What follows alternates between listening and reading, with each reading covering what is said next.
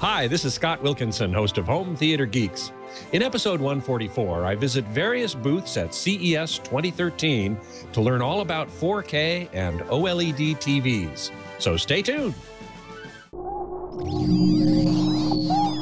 Netcasts you love. From people you trust. This is Twit. Bandwidth for Home Theater Geeks is provided by CashFly at CACHEFLY.com. This is Home Theater Geeks with Scott Wilkinson, recorded January 8th, 2013. Episode 144, live from CES 2013. This episode of Home Theater Geeks is brought to you by Netflix. Watch thousands of TV episodes and movies on your PC, Mac, iPad, iPhone, or TV instantly. All streamed directly to you, saving you time, money, and hassle. For your free 30-day trial, go to netflix.com/twit. Hey there, Scott Wilkinson here, live at CES 2013. Can you believe it? 2013 already. I'm going to be going around to various booths here at the show, interviewing people about their new products, most of which are going to involve 4K TV. That's 4,000 pixels across, roughly, by 2,000 pixels up and down, or 4 times the resolution of 1080p high definition. Now, you might wonder, why do I need 4 times the resolution of high definition? High definition looks fine. And you're right, it does.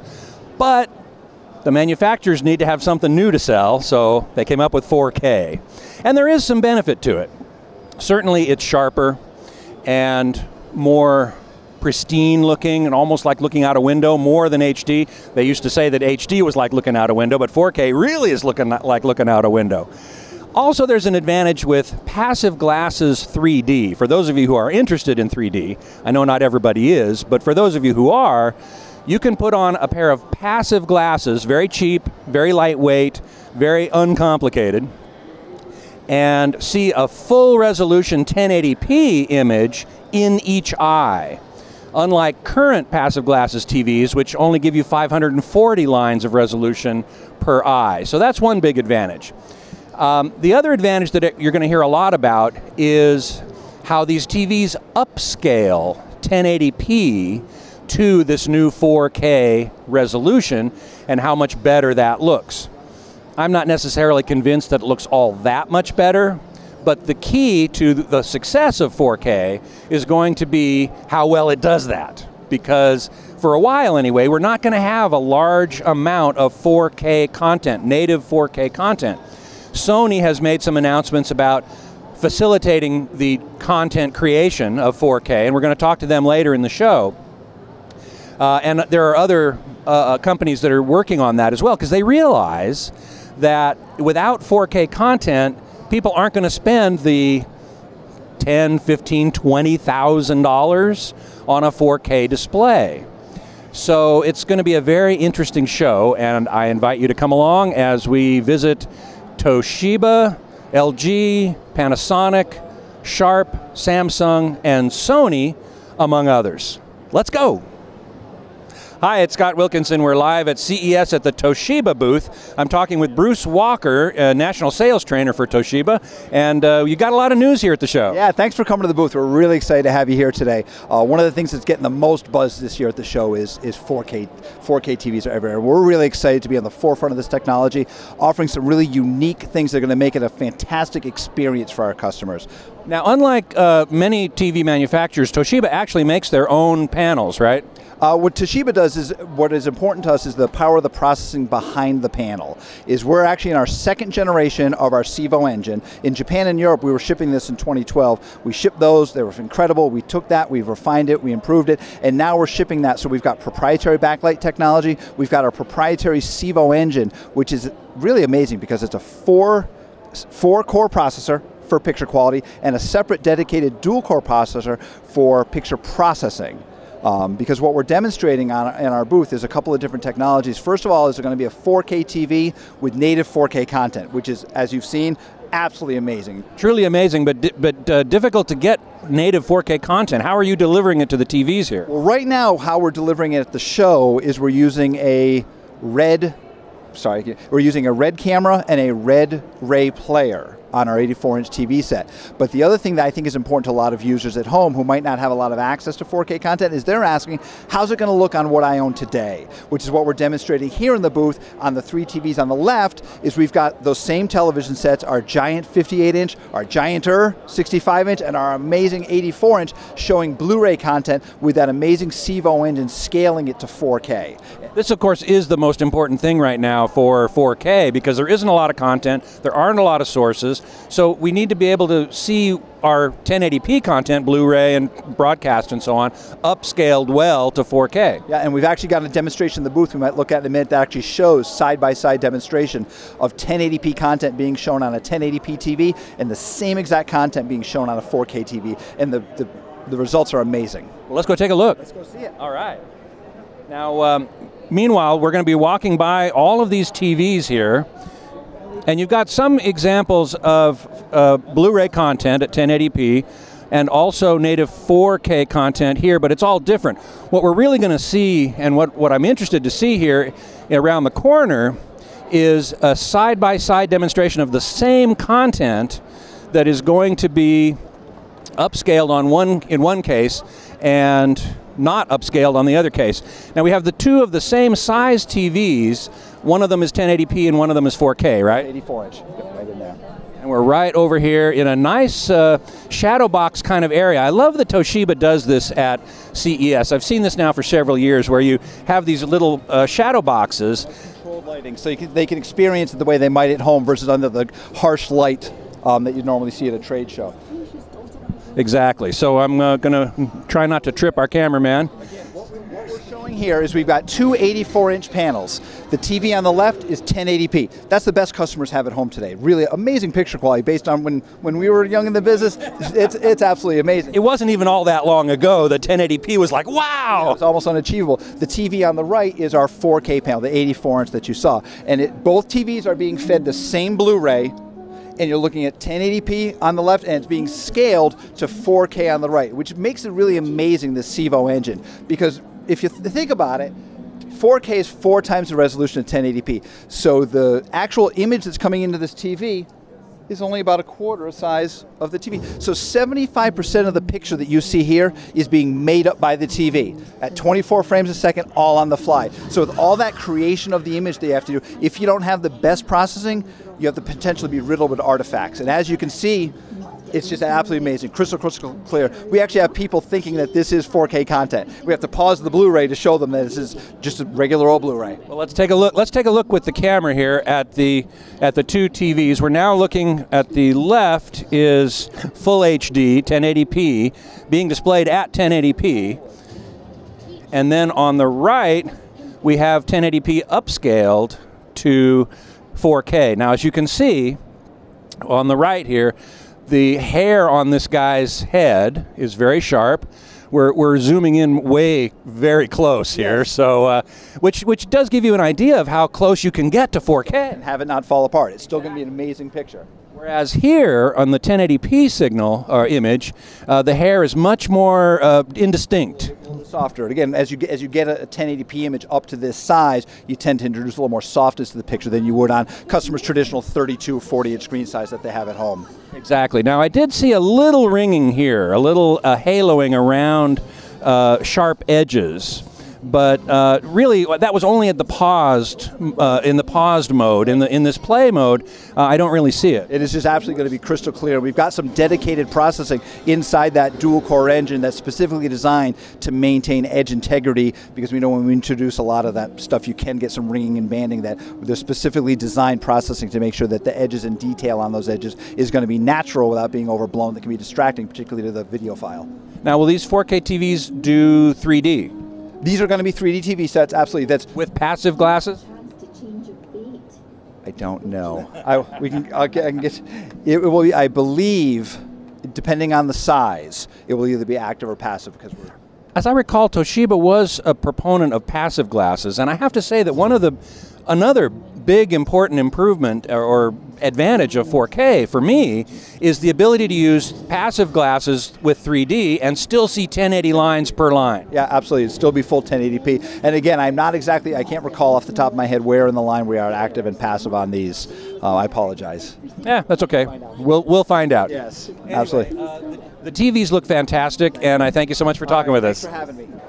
Before we visit our next booth, I wanted to explain a couple things. One is, we found out after we visited Toshiba that their 3D is in fact using passive glasses on the Ultra HD high-resolution flat panels, which is important because, as I think I mentioned before, that allows you to see a full 1080p image in each eye when you're watching 3D. So I was very glad to confirm that Toshiba is in fact using passive 3D, as is LG and some others, as we'll see throughout the show. The other thing I wanted to explain is this whole notion of 4K. Before I mentioned 4K is roughly 4,000 pixels across by 2,000 pixels down, which is true. But there are two versions of 4K, as if we didn't need more confusion.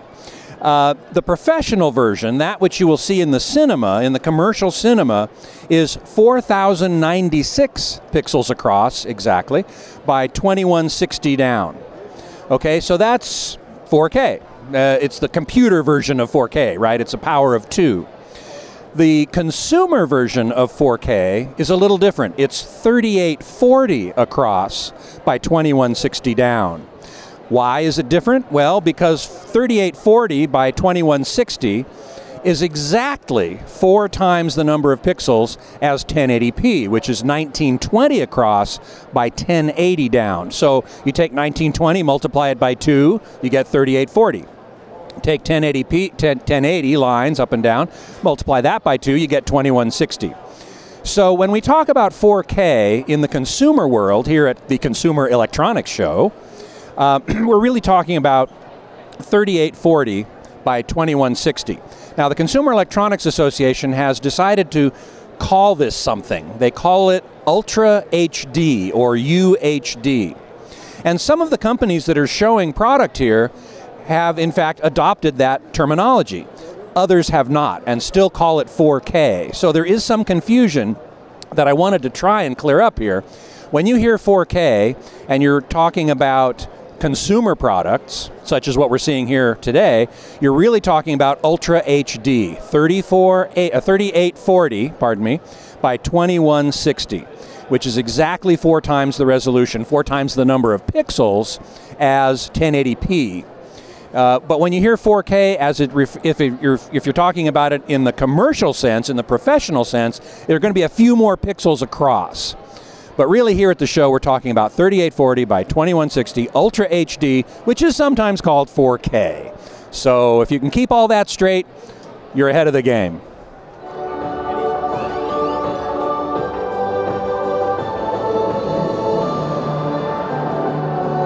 Hey there, we're in the LG booth, if you can hear me. This incredible video wall is showing 3D, which is why I'm wearing these cool passive glasses. I'm here with Pete Hollenhorst, who's the national product trainer for LG, and we're going to be talking about the TVs that you have here at the show. So welcome. Thank you. We've got a really amazing wall, great display. 2013 is going to be some amazing things for you to see, whether it comes to our OLED product or our Ultra HD product. Why don't we go ahead and take a look? Let's go take a look. Yeah, absolutely. Okay, so we're going to be, Daryl's going to follow us into the main booth here, which is one of the largest at the show, as LG often is. You've got a huge booth here with so much stuff to see. We're going to end up looking mostly at the OLED TV, which we're going to start with over here as soon as we can work our way through this incredible crowd, which isn't really surprising given the first day of CES and the fact that everyone wants to see the latest and greatest, which in this case is the OLED TV, which is where we're going to start. Now, LG was one of 2 companies that introduced an OLED TV last year at CES, exactly 1 year ago at this time, and now in fact it's shipping. It is. You know, we've actually shown OLED or OLED products now for the last 4 years across the board. And it's been really amazing that's out there. And we've teased you with some smaller screen sizes last year. We showed some really large screen sizes as well. And this year we've had a pretty amazing rollout if you've been watching in the press over the last 3 days. So 2 days ago we announced that in Korea these models were going to be available for pre-order, and you could pick them up by the end of the month. Just yesterday we announced here in the U.S. market we are 100% shipping in the month of March at a MSRP price point of $12,000. Now, $12,000 is a lot of money for a 55-inch. It's 55, right? It is a 55-inch screen size, and you know I think there is initial sticker shock that's out there, but when you see the picture, when you see the black levels, when you see the thinness, I think it's pretty impressive across the board in terms of what it is that we're able to do. Now, what's also interesting, and we don't have a price point on it yet or availability, but we introduced a brand new model just 10 minutes before the show opened across the board, kind of a CES surprise that's out there. But we introduced a wraparound TV. It's actually got a 5-degree wrap, and what that allows you to do is see just not only that amazing WRGB pixel strategy, but instead of seeing it in a distorted flat view, now you're actually able to see it in that 5-degree curve that's there. So it's a really immersive picture across the board. That's quite a new announcement. It was not even announced at LG's press conference yesterday. Oh no, it was one of those where we wanted to make sure that everybody that came in today had something new to talk about across the board. Well, let's go check it out. Maybe our cameraman's looking at it already, but let's take a look a little closer. These are curved OLED or OLED screens, and unfortunately the microphone cable is getting in the way a little bit here, but we're taking a look.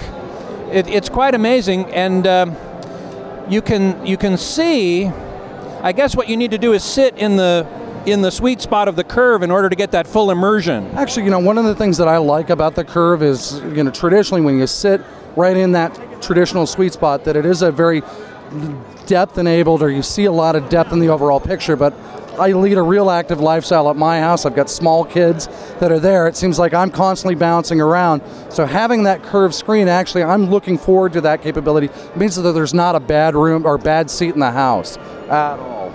Now, it's also true that OLED, one of its many strengths, is that it has a very wide viewing angle, not like LCD. You can go way far off angle and still see a very, very good picture, which is a real advantage when you're talking about a curved screen like this. Oh, it really is. Now, we haven't come out, literally, this got rolled out 10 minutes before the show.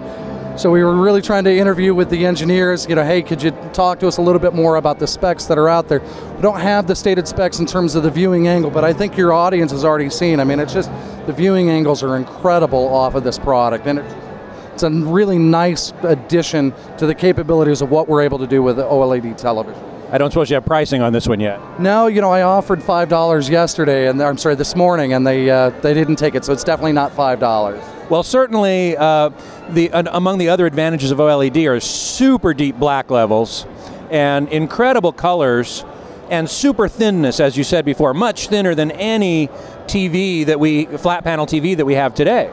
Yeah, you know, in addition to that WRGB color pixel strategy that's out there, I think the infinite contrast, for me, coming from a plasma background, that's that natural lead-in towards the OLED product that's out there, because it's a direct lit product. Essentially, you know, the pixels themselves give off their own luminance that's there. We're able to control any light leakage that comes across, so the black levels are just unparalleled. I haven't seen an equal to these blacks in any other product that's out there. I agree. The final thing I want to talk about here before we move on to Ultra HD is you mentioned WRGB. I did. I teased you with that a little bit. You did, and I happen to know something of what that means. That in most TVs, you have three what are called sub-pixels, a red one, a green one, and a blue one, which combine to form any color that those three can make, including white. With the LG OLED, you've added a white sub-pixel. Why is that? Well, you know, the addition of a white subpixel not only improves not only the color capability that's out there, but it also gives us, well, really probably the best way to explain it is just the color capability that's out there. It also doesn't tax that blue subpixel in OLED products that are out there as difficult or as hard. And it's interesting to note that we're the only ones that are employing that strategy here at the show right now. I would also think it would give you greater brightness overall. I think the brightness right now speaks for itself. So one of the things that draws me in, like I said, I was a former plasma lover and now a big OLED lover across. It's just the infinite contrast ratio, but probably more importantly is you can't have contrast without really good whites that are out there or very accurate brightness, and we do that with these products. Well, they really look fantastic. You've come a long way in a year, and it's going to be great. Why don't we take a look over at our Ultra HD product? That's the other thing we definitely want to look at, because that's the big story at this show, isn't it? It really is. More and more you're seeing other manufacturers, you're seeing the industry talking about that Ultra HD resolution that's out there. So what you're going to see this year from LG is not only an embracement of the Ultra HD strategy, but you're also going to see some unique screen sizes. One of the things that we had talked about during our press conference was the 84-inch product, which has been in the marketplace just a little over a month and a half and has done really well. The 84-inch, as you can see, we're talking about 4 times the picture of traditional HD. Now, for somebody that's a sports or a movie enthusiast, this is definitely the product that you're going to look towards. It's 4 42-inch panels, and it creates just a really beautiful image across the board. One of the things that you're showing here, there's a real advantage of 4K or Ultra HD, is the ability to show 3D with full HD resolution in each eye. It really is. And when we talk about our Cinema 3D story, one of the big things that customers had come back and asked for was that full HD story. And when we talk about Ultra HD or UHD products, really we're able to embrace that full HD 3D story across the board, and it looks really good. It sure does. I mean, wearing these glasses, even as close as we are, it's really a much better 3D experience than I've had with passive glasses before. And I have to tell you, I've become a passive 3D fan over active simply because the glasses are more comfortable. I wear glasses under these, and I wear glasses as well. I'm a little bit concerned with how I look when I'm doing my product trainings that are out there. So I don't know if you knew this, these glasses that we're wearing, we don't have to wear these glasses. We can go out to any type of lens type of store where they're filling custom prescriptions, and at home I actually have a pair of custom filled prescription glasses that are out there. No kidding. A lot, so I don't have 2 pairs of glasses on. I've just got a single pair of glasses. Now this uses circular polarization, real D type 3D, right? That is, we use circular polarization, which is the way to go, because it's common. It's a standard that almost everybody adheres to, except for IMAX. And if you promise not to tell my wife, the other advantage is that, like last night, as I'm watching the playoff game, I'm able to lay down on the couch and I don't lose any of the 3D effect at all. But she thought I was here in Vegas working. So yeah, well, what happens in Vegas stays in Vegas, right? I agree. I really agree. Let me show you just 2 other quick things as we scroll down here just a little bit further. One of the other things that we announced during the press conference was the 65 and 55-inch screen size. That's right, smaller screen sizes. Now, the 84 has been around. You've actually been selling it for what, $20,000? So we have an MSRP right now of $25,000. 25, okay. So $25,000 for our MSRP. It caters to a very specific audience, somebody that's into sports and movies and wants the absolute biggest screen that's available with the highest resolution. This is a great option. But what we're finding, though, is that a lot of consumers that are out are looking for that 65-inch story. They're redoing a basement area. They want that traditional home theater. We're also finding that a lot of customers are opting to go for that higher resolution, or have expressed interest in a higher resolution for that conventional size that we're used to in a 55-inch. So this is a second half product in our 65 and 55-inch product. We don't have pricing yet for this piece, but I think it's going to be a really strong screen size for the Ultra HD resolution. The one question I have about the smaller screen size on Ultra HD is, what I'm going to ask.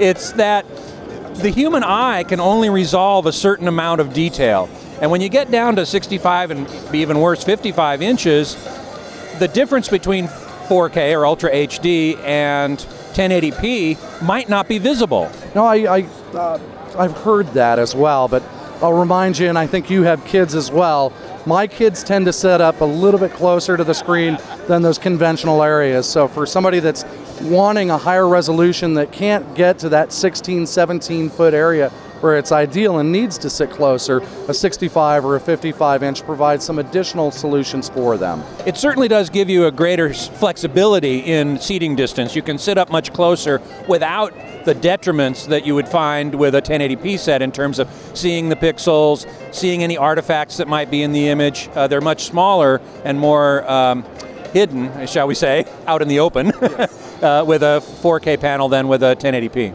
No, I agree, and the other thing too is that that's one of the great things about CES is the variety really is the spice of life. Having additional screen sizes and talking about additional screen sizes makes this whole consortium here for UHD a very viable concept that's out there. It's not that we're just focusing on one screen size or one technology that's out there.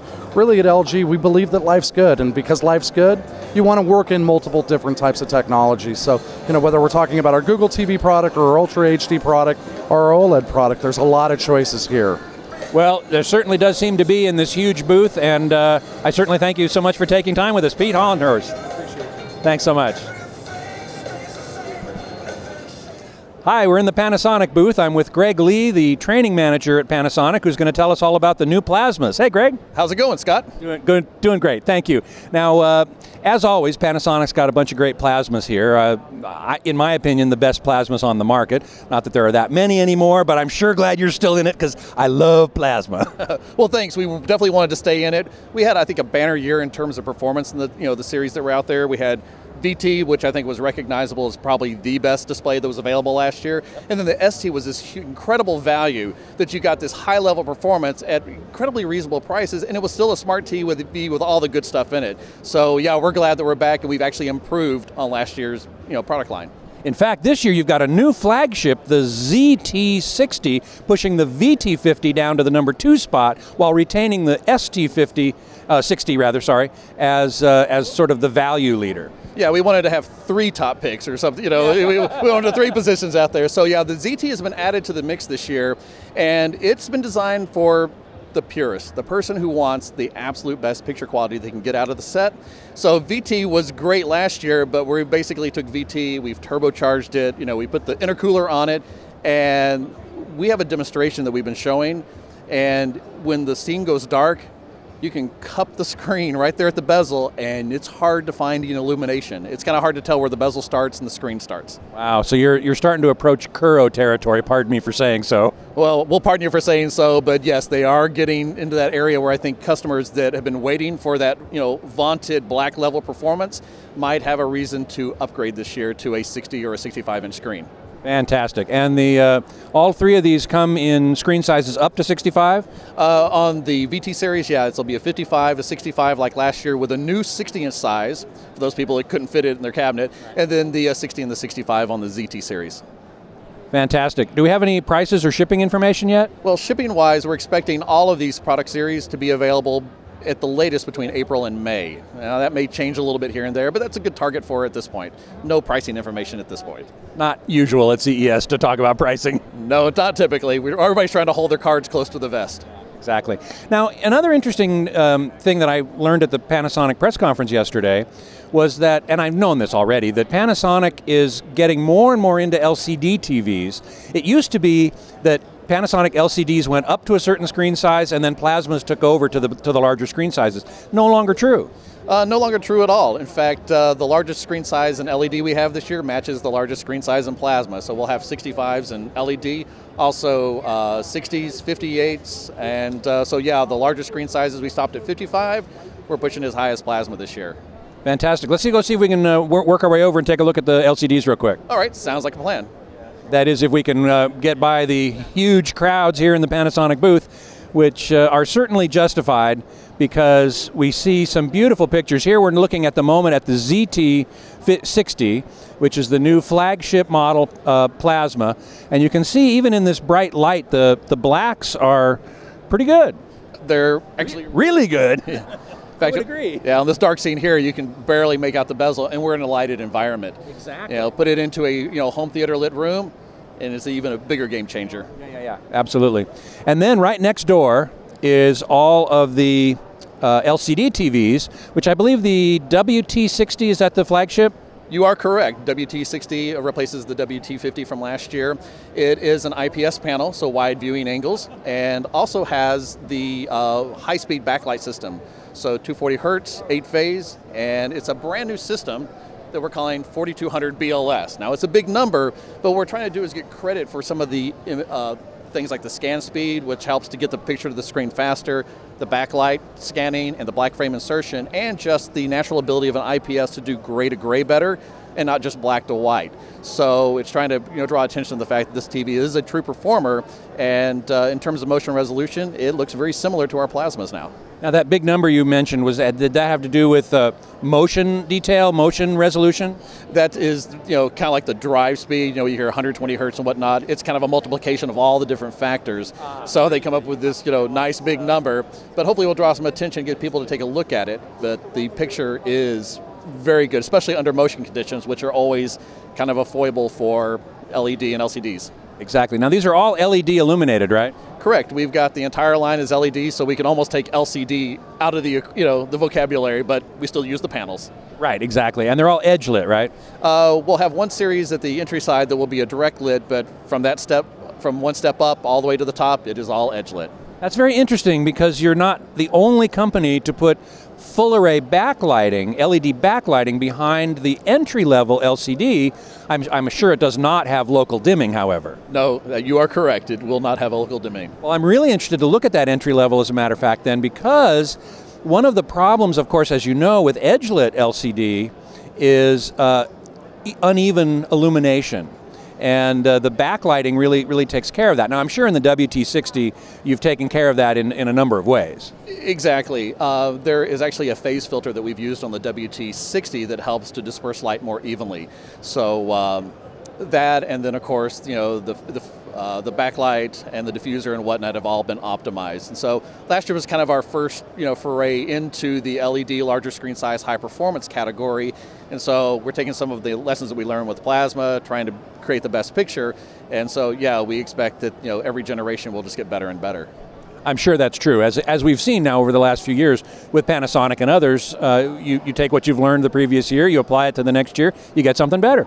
That's the way it's supposed to work, I think. And I think it does. Now, before we go, I just want to ask you, we can't see it from here because it's in the other room, but at the president of Panasonic gave a keynote address this morning. It was not announced at the press conference yesterday, but he announced today a 56-inch 4K, rather Ultra HD, OLED TV.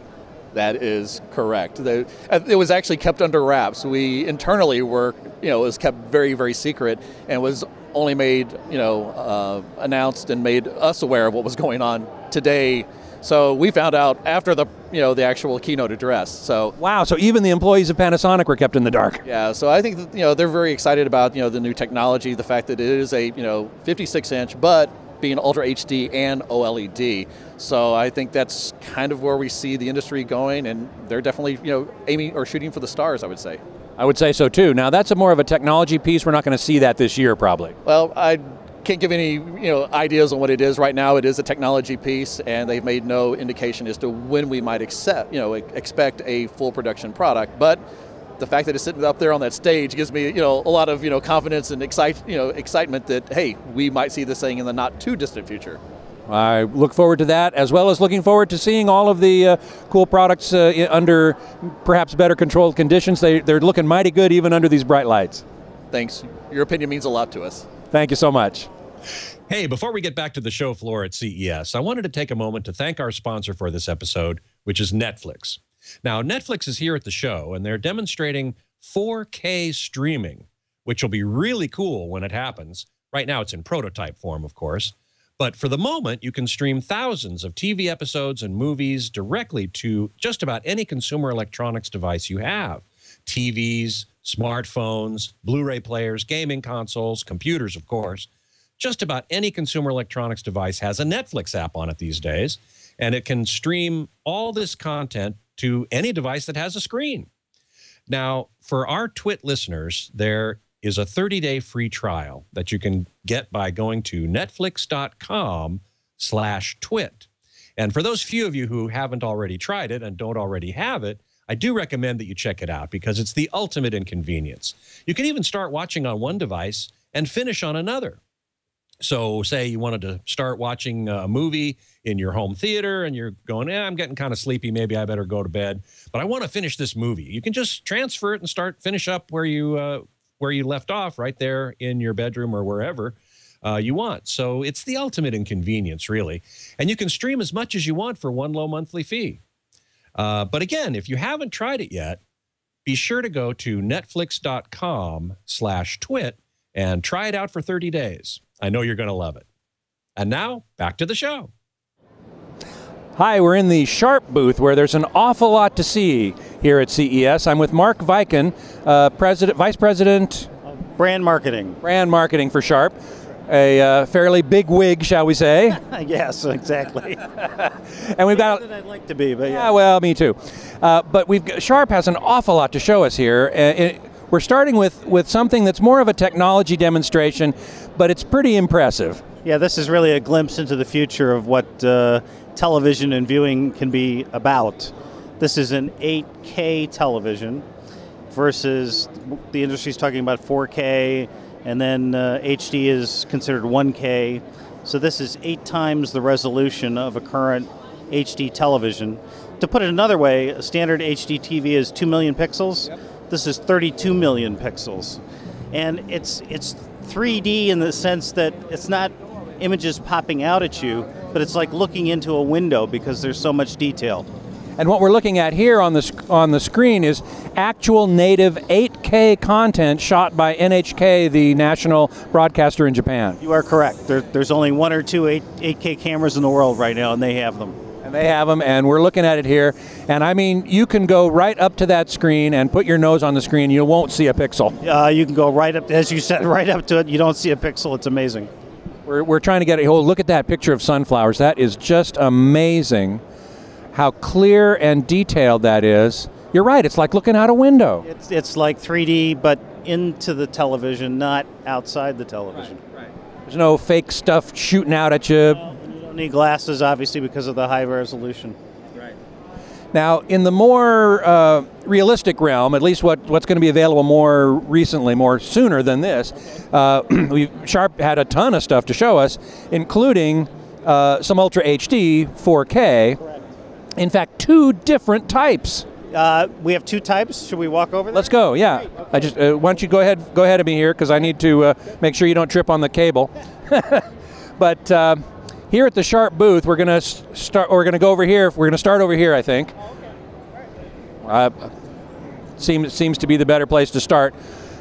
Which in fact is not 4K. We're going to start by one of your new technologies before we get to 4K. Which is Quatron. Now, Quatron isn't new. It's been around for a couple of years, in which you add a yellow subpixel to red, green, and blue. Correct. So a standard HD television set has red, green, and blue, as you said, which is 6 million subpixels. We add a yellow pixel, which gets it up to 8 million subpixels. And because of the yellow, it's inherently brighter, and you can go brighter and still maintain color accuracy. This has always been my concern about Quatron, that adding the yellow pixel would, in fact, affect the accuracy of the color in some way. You're saying no? No, it does not. It really depends on how you set it, but you can set it in the completely accurate way, but you still get the great benefits of brightness and contrast, and you get the color accuracy while going brighter, and that's one of the benefits. Yeah. Now, this year you announced the second generation of Quatron, and something pretty exciting. Yeah, it's we're using the standard Quatron panel, but a software algorithm that subdivides the pixels and uses all 8 million pixels, and it gets very close to, if not almost the same, as Ultra HD, which is the very leading edge technology right now, and we're planning on launching this next year. Next year, okay. So we have a demonstration, I think, over here, in which we have a split screen. And we can see, I'm going to step off to the side here, we can see on the, well, why don't you explain to us what we're seeing? Well, again, this is the same panel across, and on the left side is a standard HD television picture, and on the right side is the next generation of Quatron, which is the software and the processing that subdivides the pixels subdivides the subpixels, actually. The subpixels, thank you very much, which gets you very close to Ultra HD resolution. And you can see here in the split screen, on the left, the image looks fine, but on the right, it's quite a bit sharper. Far more detailed and, again, very close to Ultra HD.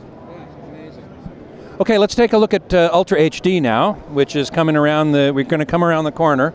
She'll be coming round the mountain when she comes. And the sizes that you have here for Ultra HD include? Well, we have two sizes we're showing here. We have a 60-inch, which is our ICC Purios Ultra HD. And we're going to take a walk over there a little bit later. So this is the Aquos Ultra HD 70-inch panel that we're showing right here. Now, I should point out that unlike almost everybody else at the show who's showing Ultra HD, Sharp has two distinct lines of Ultra HD TVs. We're looking right now at the Aquos brand. Yeah, this is the Aquos brand. This will be launched in the second half of 2013. And as you can see, the picture is just phenomenal. This is native 4K content that we're pumping through here. And I think it's stunning. Oh, it really does look great. And on top of the Ultra HD technology, we've added a new film to the screen, which we're calling moth eye, which is fairly well known within the optical industry. But it mimics the way a moth's eye absorbs and reflects light. So you don't get the reflection and the glare that you typically would get on a screen. And it's, again, literally like looking through a window without reflections. So the main purpose of moth eye is to reduce glare and reflections. Correct. And then you can have high brightness, high contrast, without getting any reflections in a bright room or from lights in the room. Now, there's a demo over here I want to make sure we check out because it's very cool. It is looking at, we have a three-way split screen here. Tell us what we're looking at. Well, I hope the camera can pick it up, but the far right and the far left are the two leading types of anti-glare or types of screens. And in the center is the moth eye screen. And I'm not sure if it's coming across in the camera, but let's see if we can, hang on one second. A little reflection, if any, in the center versus the other two types. Let's see if we can get, yeah, hang on a second here. So we're looking at this split screen with the moth eye film on the center. And then at the other side, on either side of it, are the more conventional anti-glare type screens. That's right. That's right.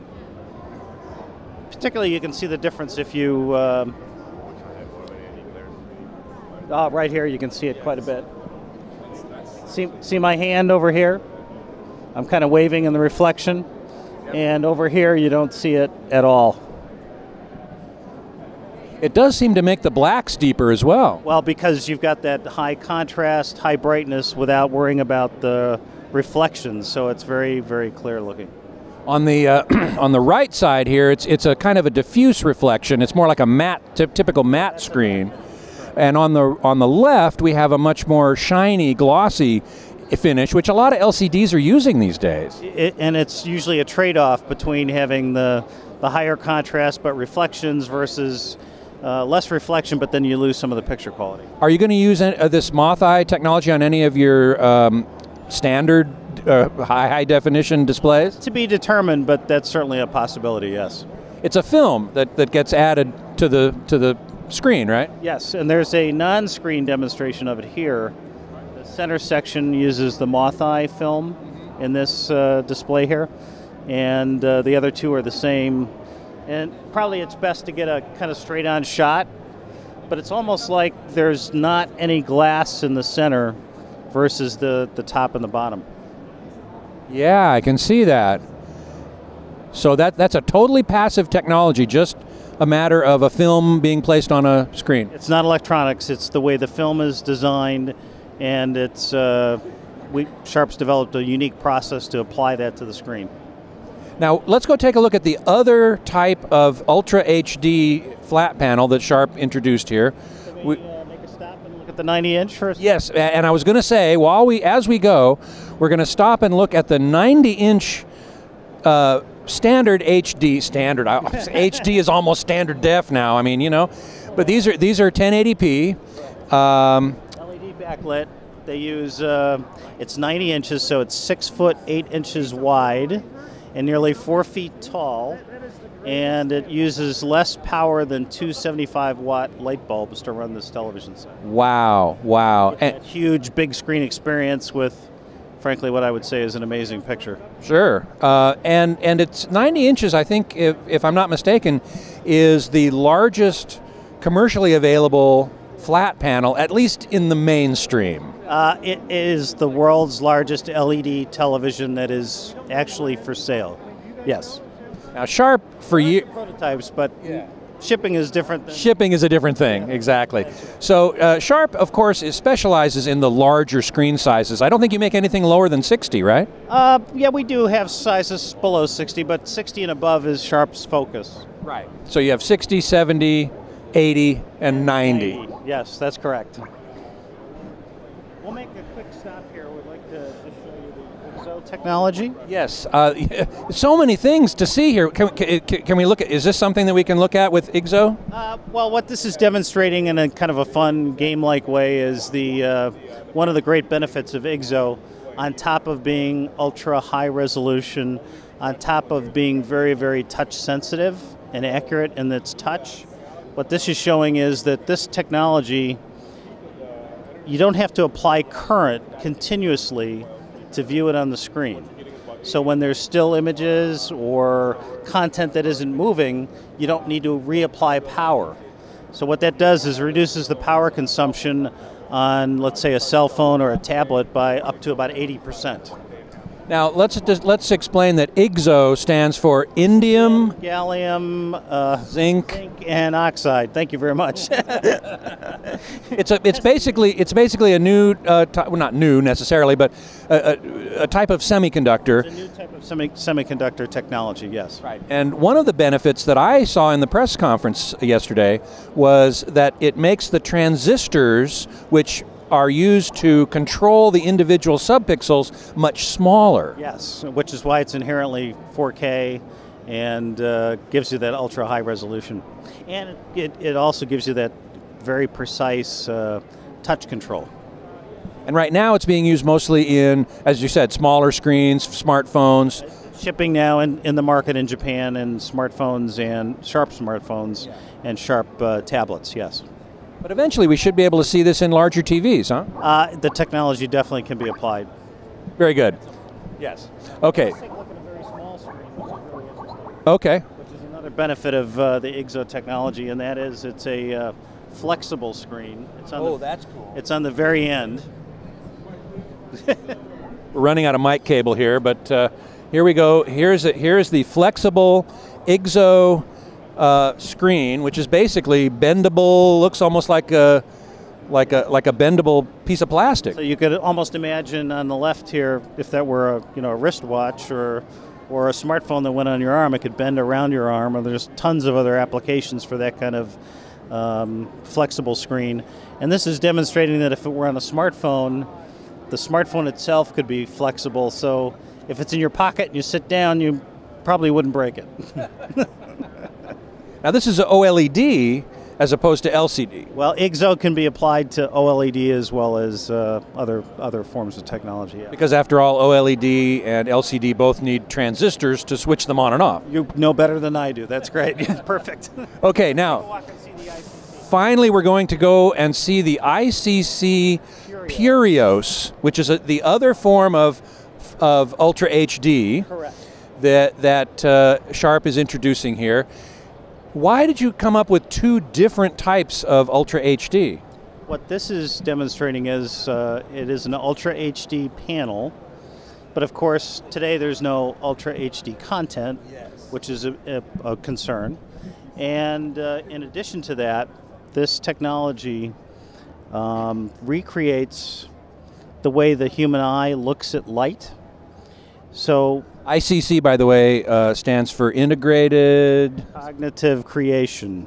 Right, and it was actually a technology developed by iCubed is the name of the company, and Sharp and iCubed have been working together on it. So this is a processor or a processing technology that mimics the way the brain perceives light and images. And when you look look into the world normally, things are, in television quite often it's in focus in the front, but not in focus in the back.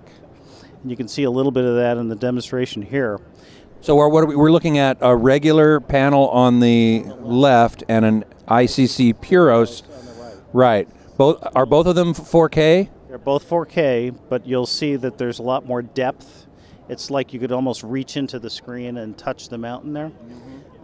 So it's a combination of Ultra HD technology from the panel, but the ICC processing technology on top of that recreates this ultimate experience that you're seeing here. It's almost like you don't need 3D, glasses or 3D content. No, it's what I would call natural 3D versus the glasses and the kind of trickery of what that does. Well, this is very exciting because a lot of people don't like having to wear glasses and so on. People do not, and the experience can be a little tiring depending on the person. But this is, again, because of the detail, because of the cognitive creation of seeing the depth, it feels like it's 3D. And this is also the first television in the Ultra HD category to garner the THX certification. I'm glad you mentioned that. I wanted to make sure we got that in there because THX now certifies displays. They've been certifying 1080p, high-def TVs for a while, and 3D TVs for a while. This is the first Ultra HD they've certified. First Ultra HD to bear that mark, yes. And when do we expect to see this in the market? This will be in the second half of this year in the United States, and I believe it's next month, if I'm not mistaken, in Japan. We don't have any pricing yet, do we? Well, in Japan it was announced at about a $31,000 price point, but we'll see where it comes in the U.S. I'm sorry, what was the size on this? This is a 60-inch. Is that the only size going to be available? For the moment. For the moment? For the moment, yes. Part of that is because the processing chip is specifically designed to the size of the screen, so it takes a little bit more development time to offer it in other screen sizes. Well, there's certainly an awful lot at Sharp to be proud of and to be excited about. We're thrilled about where we're headed and what we're doing, and whether it's the largest television or Ultra HD or ICC Puros or IGZO, which is really, I think, one of the most exciting display technologies introduced in this decade. Or Moth-Eye, or 8K. Or next generation of Quadron. Thank you. We got a lot to talk about. Well, congratulations. Thank you. Thank you. Appreciate it. Hi, we're in the Samsung booth. I'm talking with Scott Cohen, National Training Manager at Samsung. We're going to be looking at a few things here in the booth, which is, again, a gigantic booth here at Samsung. The first product that we're going to look at is your UHD, Ultra HD 4K display, which has some unique features to it. Yep. Yeah, what we have here is an 85-inch right behind us, and we're also showing 110, and we're showing a 95, and we also have a 65 here on display. Now, these are backlit LED TVs with local dimming, so really going to be able to get the darkest in blacks and the brightest in whites with the LED. One thing you might notice is the stand that these are on is a lot different. It's our timeless stand, and we actually have speakers built into the stand that help out with the audio. In addition, the stand allows for the TV to be tilted forwards, backwards, or right up and down on a track. So really, depending on your viewing environment, this is going to fit. You can also mount it on the wall with or without the frame, so really versatile.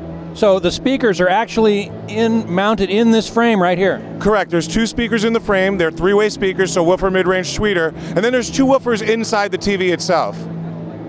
And the TV, as we see, can be tilted. It's now tilted away from the actual angle of the stand, and it can be moved up and down. It could be moved up and down. We can tilt it back. We can tilt it, as you see the TV on the top, we have it tilted forward because it's high up. So really versatile, and as I said, can be wall mounted. But what's great about our ultra high definition TVs is they carry the full Samsung suite of Smart Hub. So you have all the connectivity features, you have video on demand, you have social networking like Facebook, and voice and gesture control. Which has been greatly improved over last year. You introduced that first last year, and now, according to the press conference, things have improved greatly in the last year. Absolutely. Last year it was introduced, we had limited number of commands and limited numbers of ways of speaking to the TV. This year it's more natural. I can ask the TV, is there any football on? If football is on, it will bring up the channels and tell me where to go. So it's natural language processing. Exactly. Natural language. Very good. And as you said before, LED local dimming. This is the only UHD display that I know of that does that. All the rest of them are edge lit. Right, yeah, we went with a backlit full array on this. It's a much larger screen. UHDs tend to be larger, so backlit is the way we decided to go with this.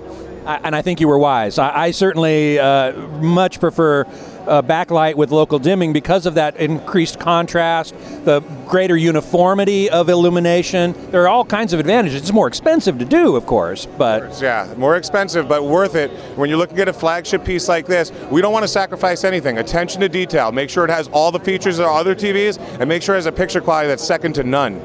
And you say you go up to 110 inches on this? Yeah, the 110 inches just to the right up there, so we're showing 2 of them today. And, you know, if the market sees need for it, we'll make them. Do we have any sort of sense of pricing on these? We don't have a sense of pricing. We can tell you the 85-inch will be out this summer. Fantastic. Well, let's go take a look at the flagship LCDs that are high definition. I almost said standard definition, I mean, after this. But you've got some really nice 1080p looking LCDs. Let's go check them out. Absolutely. We'll look at the F8000 right now. All right, we're back taking a look at the F8000 flagship LCD TV from Samsung. Tell us what distinguishes this model.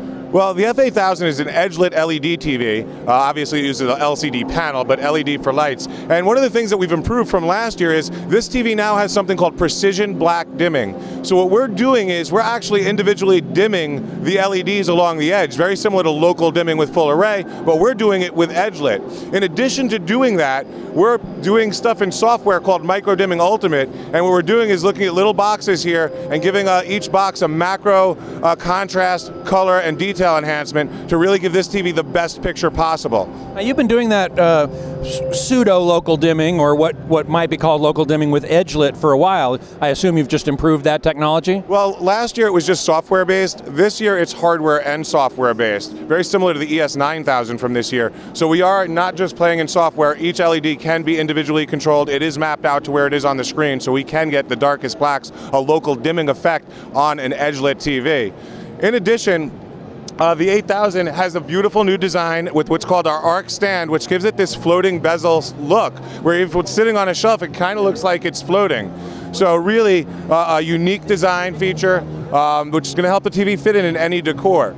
Now, on top of that, Samsung has a host of new features. Our Smart Hub feature is significantly improved. Our voice and gesture is significantly improved. Even the camera is significantly improved. One of the things customers said is, hey, I'm not using the camera, I don't want to see it, so we have it retractable. So if I pop this up, as you can see, the camera comes into play, and now you would be able to use gesture control, Skype, or any of the other things you might need a camera for. But if you don't use the camera, you can get rid of it. That's right. You could just hide it right down in the bezel. It makes the top of the bezel look nice and flat. It's a nice, clean look that a lot of people are looking for, and you can pop the camera out when you see need fit. In addition, Samsung's new Smart Hub has greatly evolved from last year. This year we have 5 panels to simplify it for customers. We have panels being like a page on the screen. A page on the screen. So you have these 5 different pages that you can go between. And am I correct? Did I understand correctly at this press conference they said when you power up the TV, it powers up into Smart Hub? It'll power. You can have it power up to Smart Hub if you so choose. What we do have is something called S recommendation, and what we're doing is we're looking at what you're watching, and then we're going to make recommendations based on your viewing habits. So if you're watching a lot of cartoons, we'll recommend other cartoons. You're a big ESPN sports guy, we'll be recommending other sports programs. We can look into your guide, so whether you're cable, dish, or Fios, or AT&T, we will work with your television cable box so that we can get you to what channels you want and make recommendations. This year's natural language would actually allow you to say, are the New York Yankees playing right now? And if they are, it will tell you what channel it is, and then you have the option to go there. So one of our panels is what's on TV. It's our S recommendation for TV. We have another panel or page on the set, which is just going to be for video on demand. So if you're searching for a specific movie, maybe you're in the mood to see Top Gun or Ocean's 11, you can hit the search button there, and it's going to search our video content providers, so Netflix, Vudu, Cinema Now, Samsung Media Hub. We also have social networking, Twitter, Facebook, Skype, on a separate panel. And what's really cool about that is I can have it set so I'm watching TV full screen. If someone updates their status on Facebook, I'll get a notification overlaid over live TV. So now I can keep an eye on Facebook when I'm not keeping an eye on Facebook. We have another page just for all your apps. All your apps will reside there. It's very similar to your smartphone when you open up your apps. So that'll be there. And then the last one is what we're calling All Share. Samsung's version of DLNA, allowing you from our Galaxy Notes or our Galaxy S3 phones to cameras, everything is going to be able to share content right up to the TV wirelessly.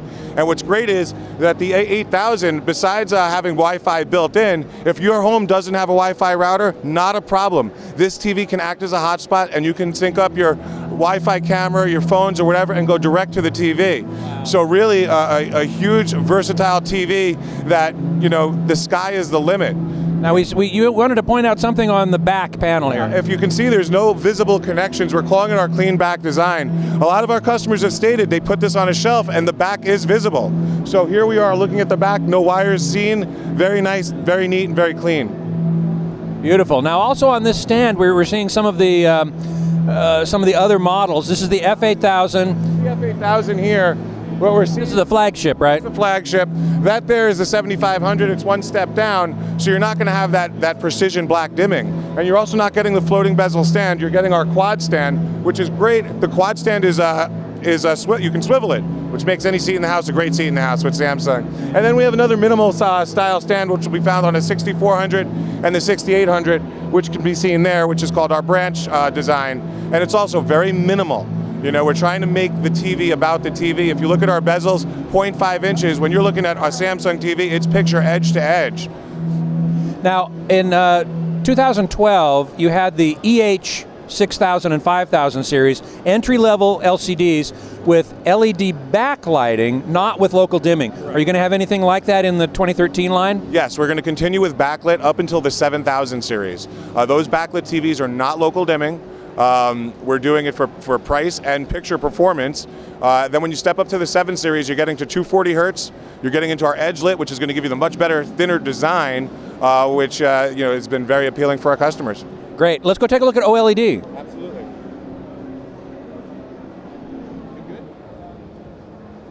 Okay, next up in the Samsung booth, we're standing in front of the OLED, or OLED. And this was something that Samsung announced last year. And now you're back. We still can't buy it in the store, can we? No, it's not available yet. It'll be available in 2013 in a 55-inch, which is what we see behind us. We're really excited about our OLED is that we're using RGB, or red, green, blue subpixel, instead of using white and a color filter. This is going to give us a better color gamut, and we believe going to give us a brighter white. In addition, better color palette. So that's what we're doing here in 55-inch, and the advantage of OLED is going to be power consumption, thinness, weight, and black level, bright level. So there's plenty of things to be excited about with OLED. No kidding. However, everyone's doing OLED this year, right? So not everyone. There's a few of them here. So we want to differentiate our Samsung out. So one of the things we're showing this year is dual view, where two people can watch two separate programs on the same TV at the same time. And what would happen is you put both channels on, they overlay over one another, and then you wear our special glasses, and that will allow you to either see picture A or picture B. Now, are these active glasses or passive glasses? They're active glasses. So since the TV can flash at 240 hertz, frame 1 is yours, frame 2 is mine, frame 3 is yours, and we can enjoy it. But however, one thing we brought in this year is being able to do dual view with 3D. So let's say you want to watch the football game, I want to play a video game, we both want to do it in 3D, we both can. So that's really something special this year, that you can have that 3D feature, two separate programs, same time.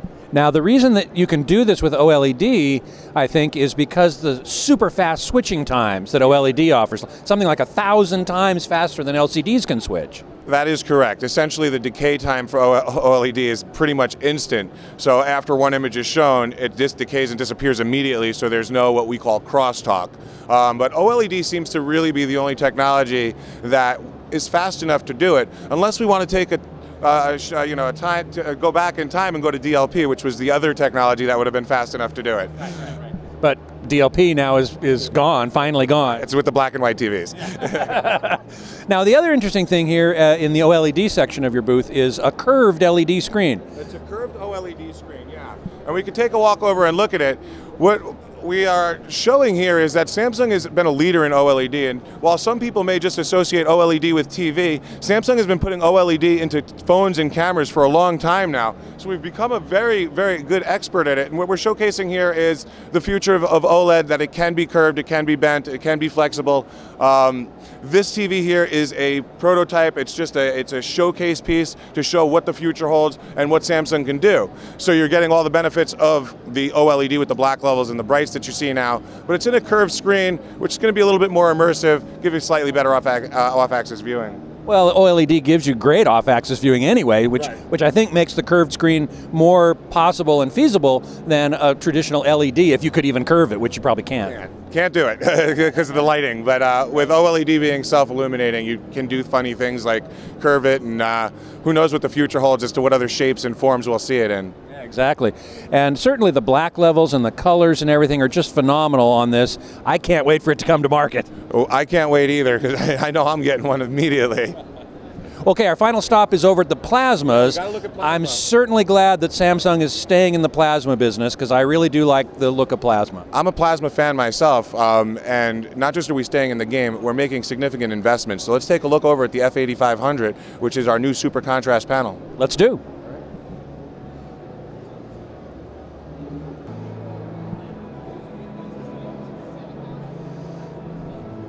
Our final stop in the Samsung booth is with the plasmas, one of my personal favorite types of displays, as long as I can't get OLED yet. But you're going to tell us now about the flagship, what is it, the F8500 plasma? Yeah, the F8500 plasma is what's right behind me. It's going to be available in 3 sizes. You're looking at the 63-inch right behind me. 64-inch right behind me. One of the things that Samsung did is we've managed to increase the contrast level. We've gotten the blacks blacker, we've gotten the whites brighter.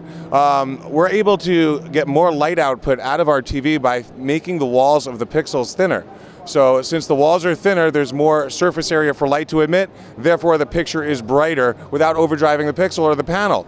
So we're getting brightness very similar to LED without the crushing of the blacks that some LEDs are known to do. So you're still going to have that grayscale. So if you're a big film buff, and in film there's lots of grayscale, this is the TV you're going to want to watch it on. Now me personally, I'm a plasma guy myself, which is why I'm so excited about OLED, because this is refreshed at 60 Hertz. However, with the pixel speed, you don't need to have any of that auto motion. So you're really getting a similar motion to what you were used to on a tube TV. Exactly. LED, LCD TVs have implemented a number of improvements or enhancements like backlight flashing, frame interpolation, and so on, in order to overcome shortcomings that plasma doesn't have in the first place. Exactly. The plasma doesn't suffer from motion issues that LCD pixels cause, and Samsung has done an amazing job of overcoming every obstacle in our LED lineup.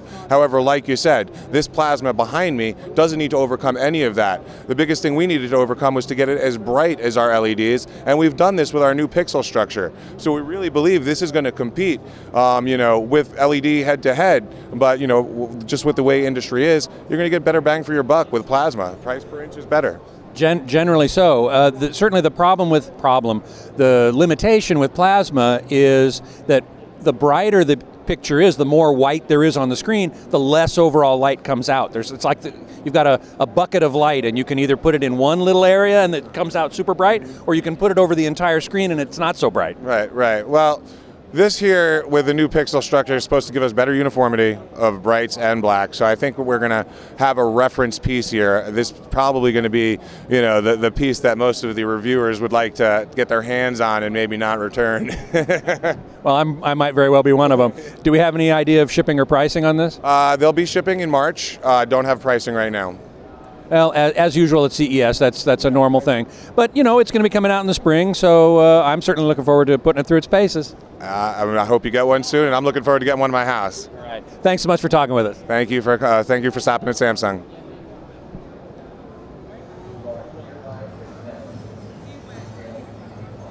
Here we are in the Sony booth. I'm talking with Phil Jones, National Training Manager. Mm-hmm. You can just say that. That'll work. That works.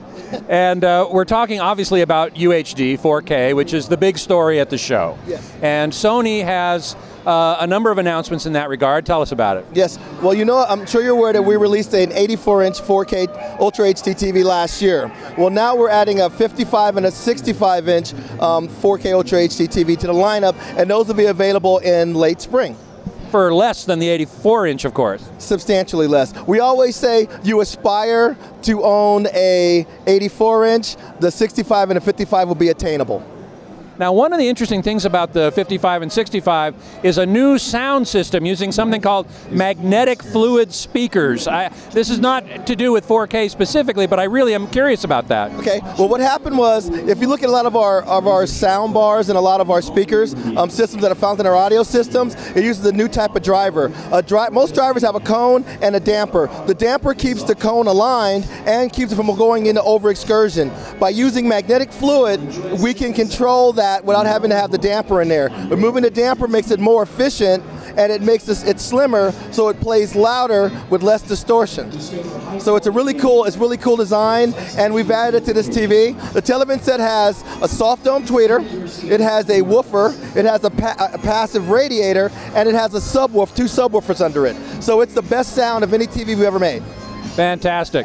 What other features can we expect to see in the Ultra HD, the new models?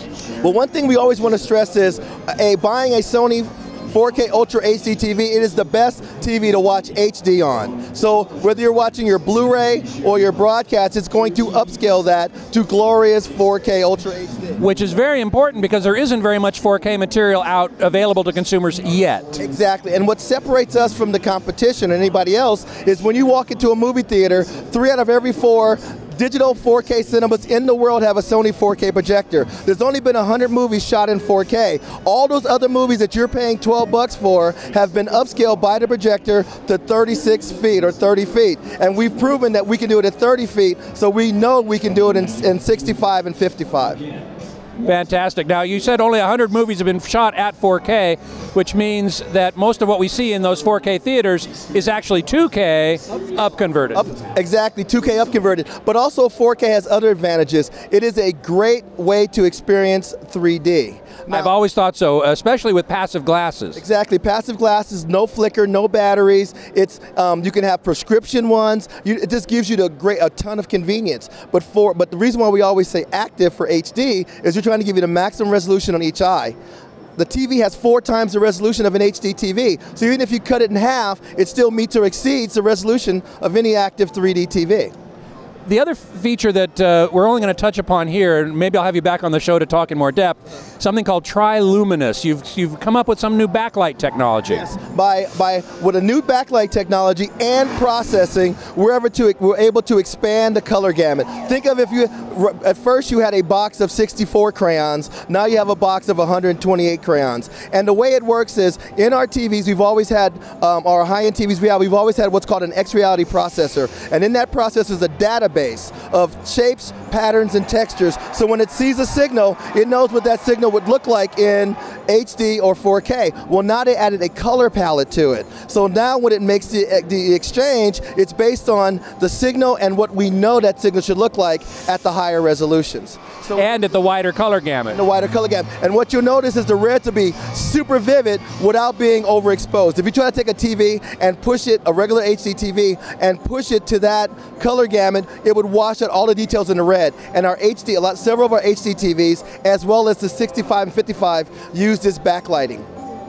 And it's basically, I was led to believe during the press conference, I asked somebody that it was white LEDs on the edge that are going through some sort of prisms. Yes, it's a process to expand, to purify and expand the white. Because if you look at color space, 0 to 255 red, green, and blue makes white. Right. Well, if I make 300 red, green, and white, red, green, and blue, guess what I get?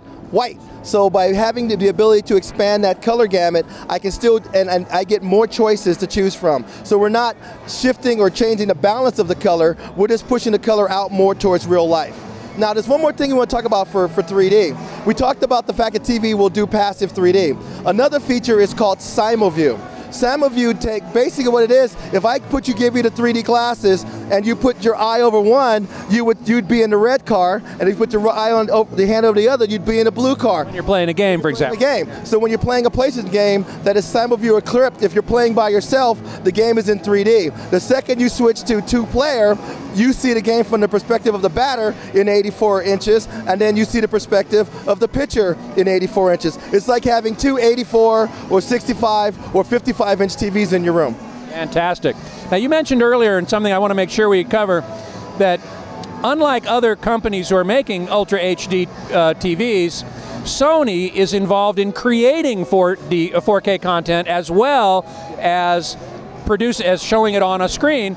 And you're very deeply involved in making sure that we as consumers get more 4K content for our beautiful new 4K displays. Exactly. So if you look at HD, most people were waiting for somebody to make content. Guess who they were waiting to make the content? Us. So we shoot in 4K, we also are scanning major films like Lawrence of Arabia, Bridge over River Kwai at least 4K resolution. So we are providing not only the TV, but we're also providing the content. I'm sure you're aware that if you buy our 84-inch television, Ultra HD TV, we are giving you as a long-term lease a 4K Ultra HD video player. On that player came 10 movies like Spider-Man and Total Recall, the new Total Recall movie, classics like Bridge over River Kwai. It has film shorts, and it has eye candy.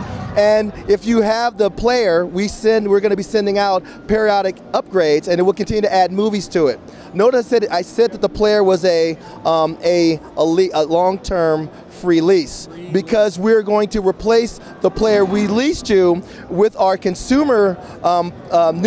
consumer 4K Ultra HD video player later this year, and we're also developing a full 4K Ultra HD distribution system. So when you buy our 65 and 55 or 84, or hopefully, I wouldn't do it, but if you bought somebody else's television set, we'll be able to provide content in 4K for those types of televisions. Now that's really important. We want to go over and check out this distribution stand that you have real quick. Okay. Now, as I said, maybe we'll have to go around over this way. Okay. Okay. We're getting steered around crowds here, which of course in the Sony booth is to be expected, because this first day of CES is exceedingly. Oh, hey, this is important. You see that he is actually controlling. He's actually controlling. Oh, sorry. We're using a Sony tablet as the controller for the video player, and you can see that there's the movies I can go through. I can pick a movie and I can play it back. I can have a movie playing. I can browse for other movies. So this is how you control it. When you give the loan video player back, you get to keep the tablet, a present from us to you. The player that we're loaning you is going to be replaced by this guy. This is actually a prototype to kind of give you an idea of what we're thinking about as the player. But all that content we gave you on those 84-inch customers for that player, we're going to load onto this player. Now this is basically a big hard disk. It is how it stores the movies on a drive. You know, and it's nice because it's always available and all that type of stuff. Exactly how the rest of the distribution, how we add and subtract movies, they haven't told me that yet. Okay, now will this be when you buy the 65 or the 55? This won't be included. It won't be included, but when you buy the TV, you'll be able to buy this. Okay, one more thing we want to see, and that's the OLED Ultra HD. Okay. Let's go take a look around this corner here, and. This is another really important thing. Okay, we're going to go around the other side. We're going to go through big crowds here. As I said, this is typical for the Sony booth at the first day of CES. We did get a little bit of breathing room, thank you very much. And we're about to take a look at an Ultra HD OLED. Yes, this is the world's first and largest 4K Ultra HD OLED TV. A lot of letters and a lot of numbers. The alphabet soup. The big thing to remember is Sony's been making OLED products for years. In fact, we've actually already have sold an OLED television set for consumers. We had a little 11-inch guy. I remember that little 11-inch guy. That was several years ago. Yes, and if you're in the professional arena and medical or broadcast, we sell OLED monitors today. This is taking the best of both worlds. We're taking the incredible contrast and color gamut of a OLED television set, and when you add 4K Ultra HD resolution, it's like looking through an open window. And I truly believe it's the best TV I have ever seen in my entire life. And you should take a look at it. Oh, I do. I am right now, and I did at the press conference yesterday. I'm sure I'll be back again to look at this again because it really is stunning. This is not a product that we can expect for sale this year, though, right? It will be available. We always like to say eventually. But it'll be sooner than you think. Ah, sooner than I think. Okay, very good. Because you probably think 9 years from now. Well, Phil, thank you so much. Thank you so really much. Appreciate your time. Take care. Take care. So that wraps up Home Theater Geeks from CES 2013. Hope you've enjoyed the show. Please tune in at twit.tv/HTG for this and all episodes of Home Theater Geeks. And be sure to check out the specials from CES at twit.tv/specials. So until next time, geek out.